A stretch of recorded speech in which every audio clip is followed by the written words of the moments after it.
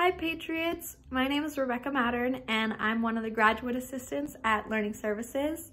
A couple of ways I have been trying to study and be productive during this time of online learning has been to, one, have a dedicated study space where I can do all my work.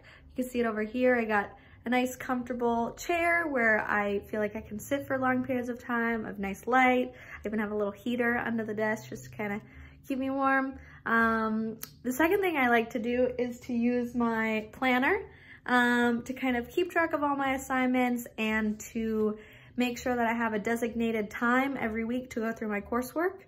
And the third thing I've been trying to do is to make sure to get outside at least once a day, even for just a walk, still maintaining social distancing, 6 feet apart from other walkers, but to just kind of get me out of the house and to re-energize myself.